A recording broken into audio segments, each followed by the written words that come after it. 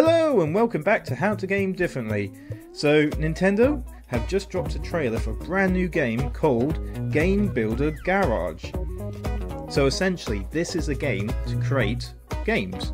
So not too dissimilar to like Mario Maker, where you've got these tools to create a level, but instead of it just purely being a side-scrolling Mario game, there's a lot more depth by looks of things for all this. So it looks like the mechanics has been taken out of the Toy-Con Garage from the Nintendo Labo games, which is a really clever idea to take something that's already been created and used into a more streamlined game.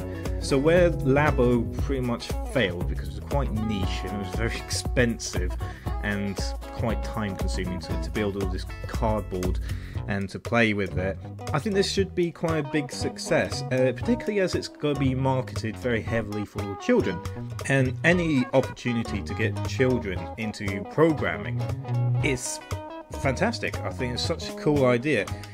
So you kind of start off with levels, and each of these levels is a how-to guide on programming, or very like simple bases of programming. Now to do all this programming, you're going to be using these little characters called Nodon, or Nodons. So these little Nodons can be used for creating the actual levels.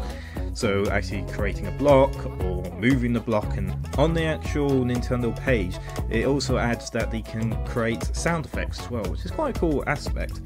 And that there's going to be a Nodopedia to help keep track of all these different little creatures.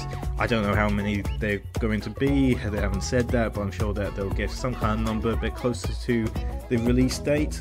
So you basically just place these Nodons around where you want them to be on the level. You can test out the level, see what you think of it, and like I say, it's a bit of a step-by-step process to get you into creating video games. Now in the trailer it looks like a lot of these test levels are going to have this little blocky character, but you can create your own characters, which I presume would be after you've completed the test runs. So once you've done all of that, you can then make your levels and obviously, like I say, test them out, and you can also share them. Now the downside with the sharing, so sadly it's not going to be like how Mario Maker does it. Well, once you create the game or level, you can just simply upload it onto the game for people to then find and play.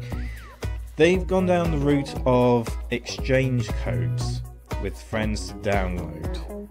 So I can kind of understand why they may have gone down this route. I think it's to protect children, because the game is created for kids, and it's to stop them from potentially downloading a level or game that may not be exactly appropriate for them to play. So, you know, you create your code, you send it to your friends, and then they play it, and then at least it's amongst your friends. Now, the game is coming out on the 11th of June this year. There's going to be up to 8 players, which will be interesting. You could potentially create this into a party game by the sound of things, which will be awesome. The game file size is going to be 10.5 gigabytes.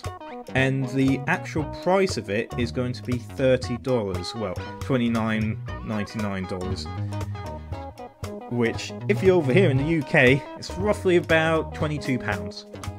So, not too expensive.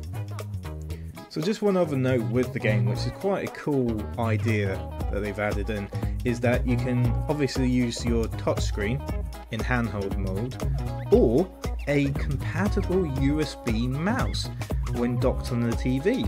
So there's a cursor. So for those who do program games on their computer, might find it easier playing it that way. So yeah, a fun, cute game that's going to be coming out later on.